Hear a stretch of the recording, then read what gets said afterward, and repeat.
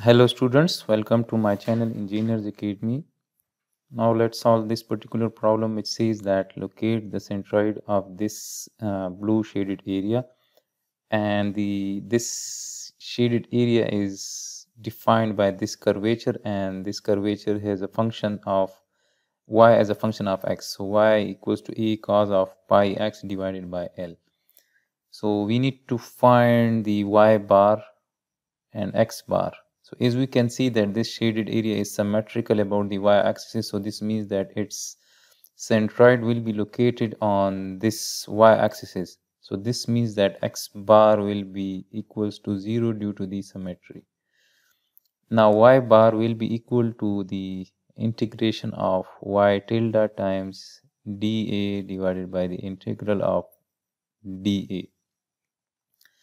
Now for this we have to define our differential area. So let's say that this is my differential area which is located at a distance of x from the origin, and its height is, let's say its height is y, right? Its height will be equal to the y coordinate at this particular point, and this is located at a distance of x. So now we can write that dA equals to y multiply by dx, and dx is its width, so we will multiply it with dx.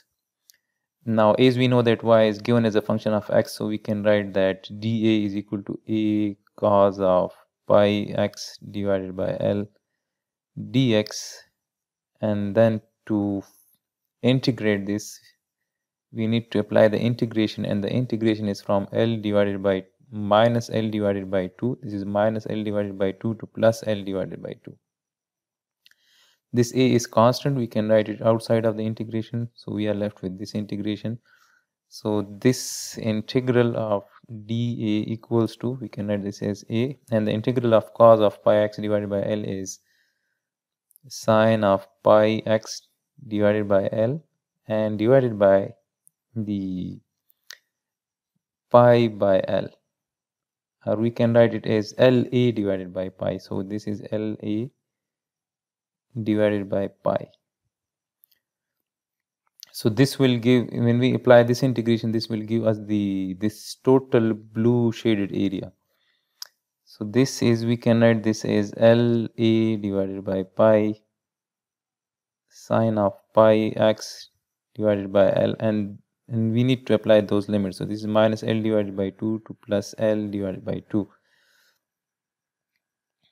So now we can apply these limits. So this is LA divided by pi, and sine of pi divided by L into x. So x is L divided by 2. This is plus L divided by 2 minus sine of pi divided by L into minus L divided by 2. The lower limit is minus L divided by 2. So this L will cancel out, so we will be left with pi divided by 2. This is pi divided by 2, and this is this will be minus pi divided by 2. This L will cancel, so it will be left with minus pi divided by 2. So minus pi divided by 2. So sine of pi divided by 2, this is 1,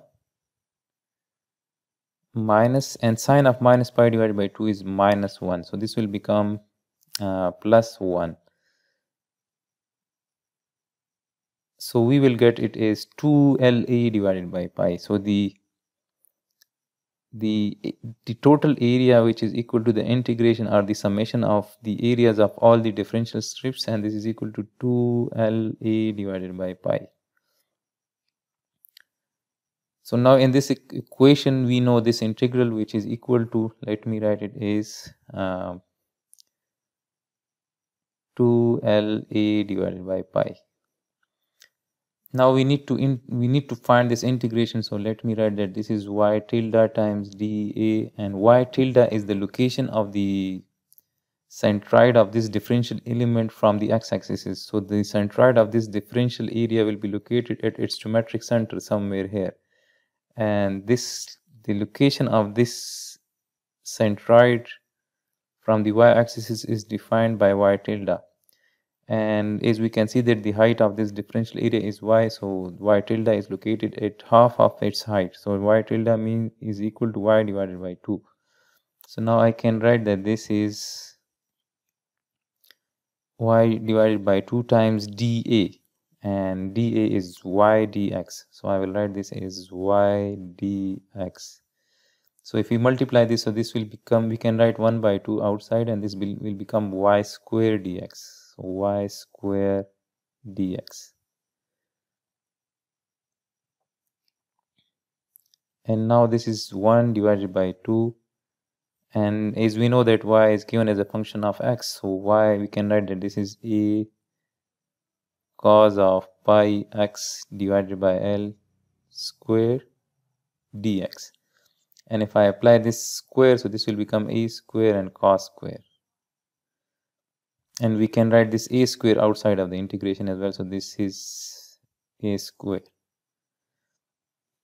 Now we need to integrate this, and this integration is again from minus L divided by 2 to plus L divided by 2.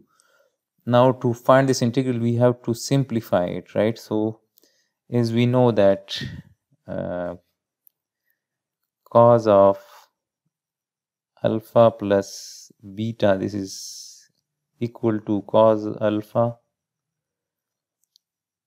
cos of beta minus sine of alpha sine of beta.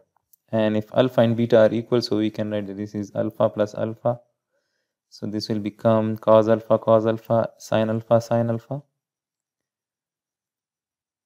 and this will become cos square alpha, and this will become sine square alpha. So cos square alpha minus sine square alpha, and now we know that cos square alpha plus sine square alpha, this is equal to 1.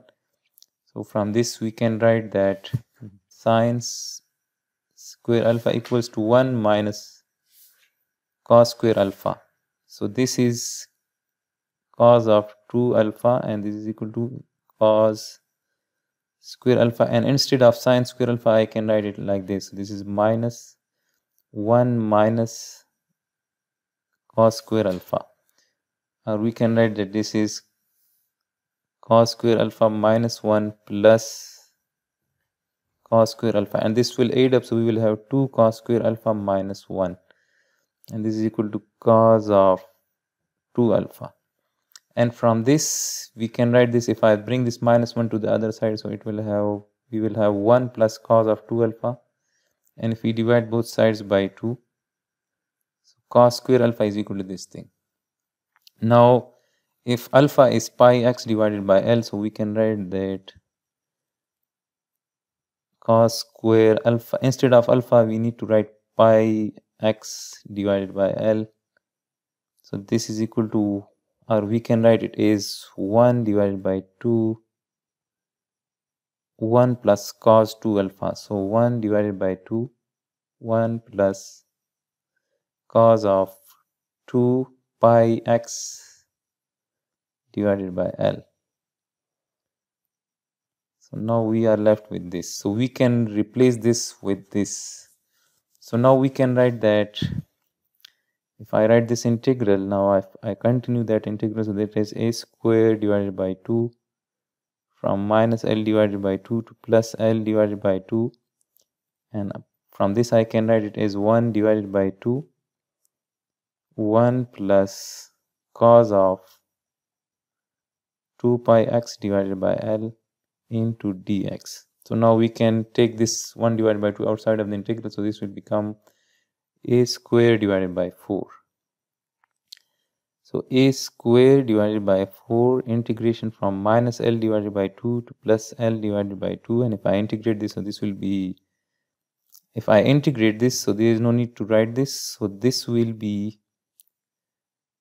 x and the integral of cos is sine, so I will write plus sine of 2 pi x divided by L divided by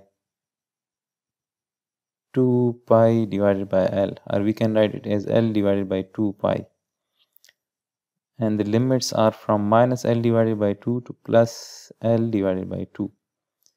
So this is a square divided by 4. And now if I put these limits, so this is plus L divided by 2 plus, we can write it as L divided by 2 pi sine of 2 pi divided by L into x, and x is L divided by 2. So L divided by 2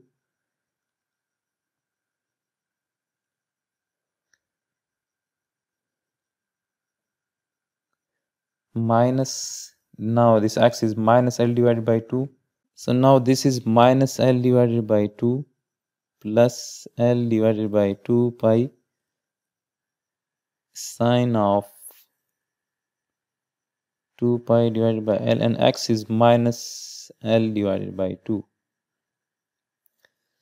So now this will cancel out and 2 will cancel out, so we will be left with sine of pi. This is sine of pi, and this is sine of minus pi.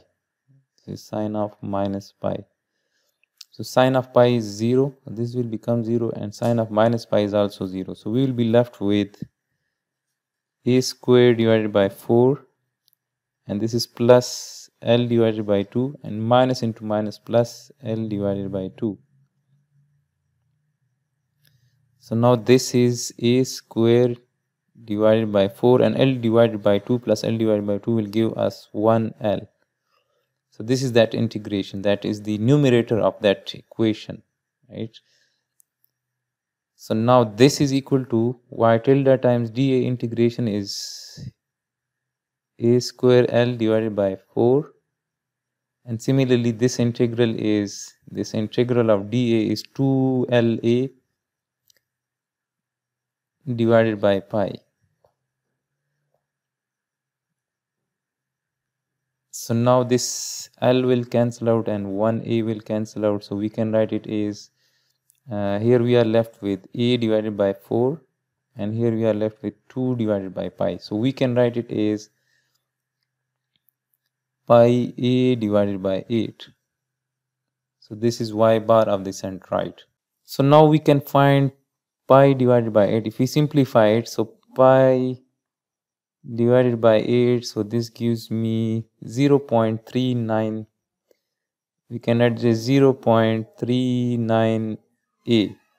This is y bar. So this means that the centroid of this blue shaded area is somewhere here, and this height is 0.39 times a, right? So this is the location of the centroid of this blue shaded area, and the x coordinate of this particular point is 0 and the y coordinate is 0.39a.